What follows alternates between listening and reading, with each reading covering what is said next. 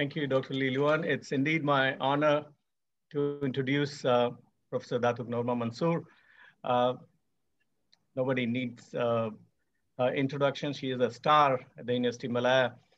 She's currently the Director of Social Wellbeing Research Center at the Faculty of Economics and Administration. Several hats she has with her. She has worked with INTAN, CDC, UND, OECD, ILO, European Union, and so on and so forth. So without taking much time, I think it would be in this time. If we request Dato Norma Mansoor to please share her thoughts with us. Assalamualaikum and a very good afternoon. I was hoping that Dr. Tarani will go on so that I don't have to speak, because I think that all the points have been made by the earlier speakers and they are in the field. We at the center, most of our work is on the other aspects of social protection, although healthcare is social protection. Nevertheless, I think I'll try to contribute to the discussion, but running the risk of repeating some of those points. Maybe if I could share the screen. As Prof. Awang mentioned, that the goals of vaccination is to reduce morbidity and mortality. And I think in Malaysia, especially, we are suffering. I mean, it's really impacting both the life and also livelihood of Malaysians. And that called for the second MCO that we are experiencing now. So I think that is the most important, is to protect lives, basically. Yeah. The second goal is to minimize the impact on our infrastructure, our healthcare sector, and also the economy. And if we were to lock down the way we did in the first, the MCO 1.0, for a day of the lockdown, we would lose about 2.4 billion ringgit. Yeah. So this is something that is very costly to the society. But when you talk about the economy, because I'm also the president of the Malaysian economy, it affects many things. It affects the lives as well. So it's not just livelihood, but it is also the lives. So this is the consideration that you'll have to think about.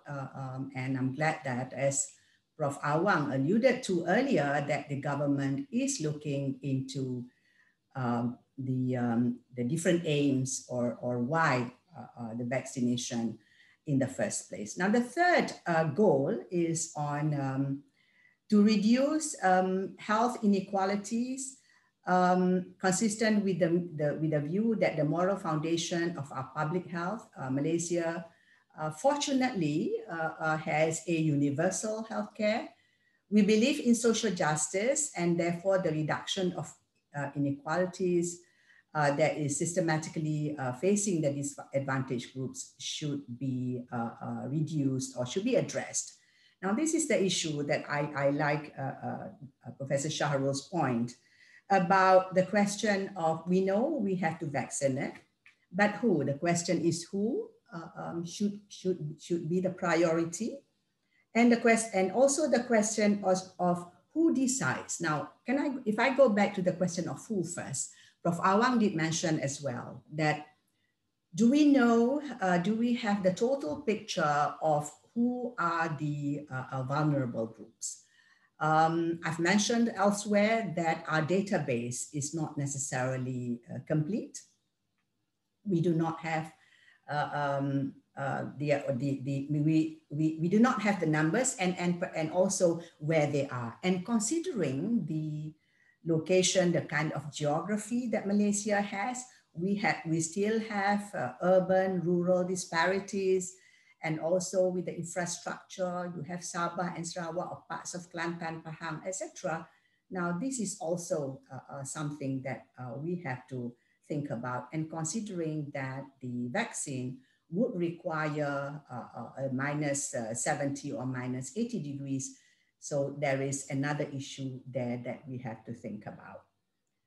And Prof. Shahrul also mentioned about who decides for them. Now, when we talk about universal healthcare, it is about one wanting to access, wanting to avail oneself to the healthcare. Yeah? But do we make it mandatory? Now, with many other vaccinations,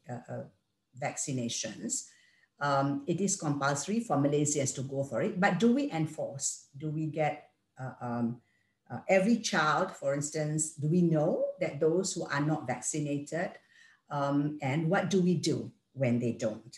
So this is another point to consider, and also when. Yeah? We are talking about the vaccination, but exactly when are we getting it, and which group will go first? That will be part of the earlier points that I made. Now, the strategies, I'm trying to reduce my screen. Excuse me. Yes, okay. Part of the strategy, or I outlined here 5 strategies, is to maintain the economy and also to minimize societal impacts of the pandemic, given workers are needed to continue operating the essential services.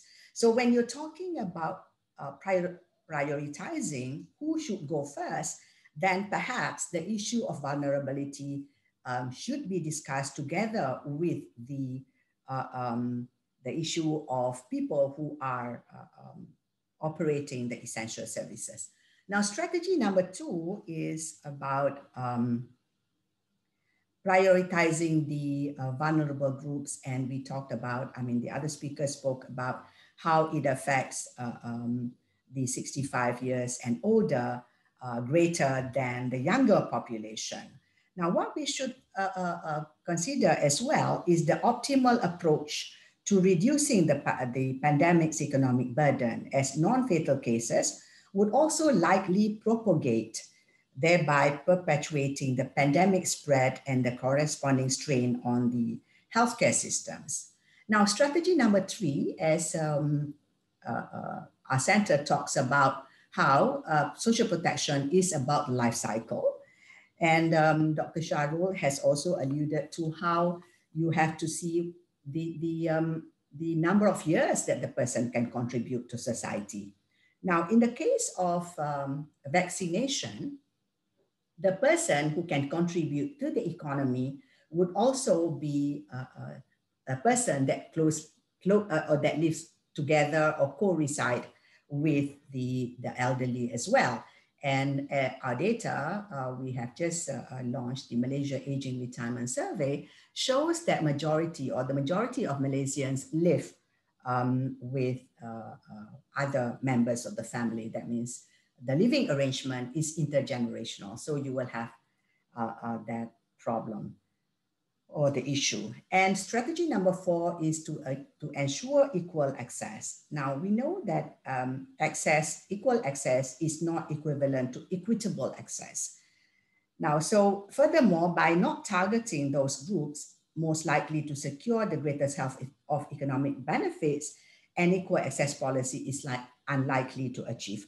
So there will be issues. I'm not sure why China went the way they did. But if you are saying that just like our universal healthcare, which is equal access, then you will be faced with an issue of inequitable issue there. Strategy number 5 is while prioritizing certain groups at elevated risk for spreading the COVID-19, may narrow some health disparities, but the particular impact will largely depend on the specific subpopulations targeted for vaccination. So these are the groups that may be, the nurses in the nursing homes, the prisons, and those in the PPR flats who are in close contact with one another will be one of the strategies that we may want to look at. Yeah. And my last slide, why is it not moving?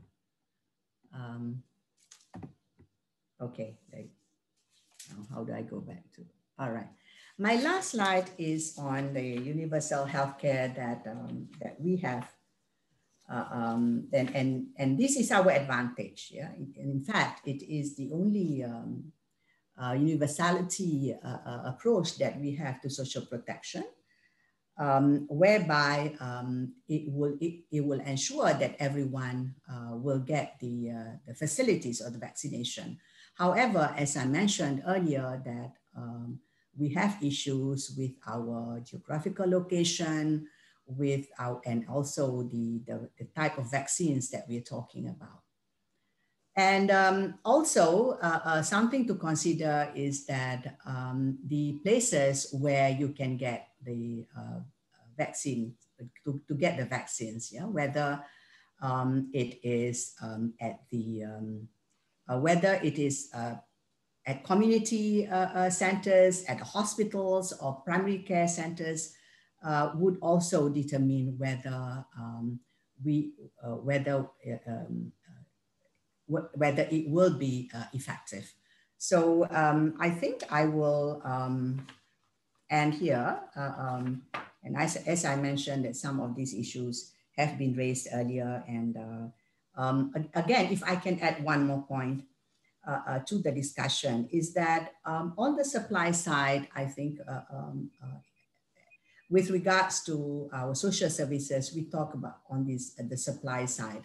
But what's important, or what we're discussing today, is on the demand side as well. That the issue, the question of who may decide and who should go first, what are the rights of these people, and I'm glad that Dr. Tana mentioned that it is a human right. So whether they are migrants or whether they're citizens of the country, they should have an equal right.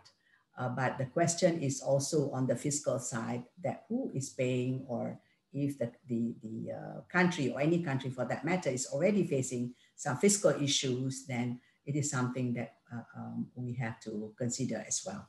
Yeah, thank you very much. Thank you, Professor Norma Mansoor, for that wonderful presentation.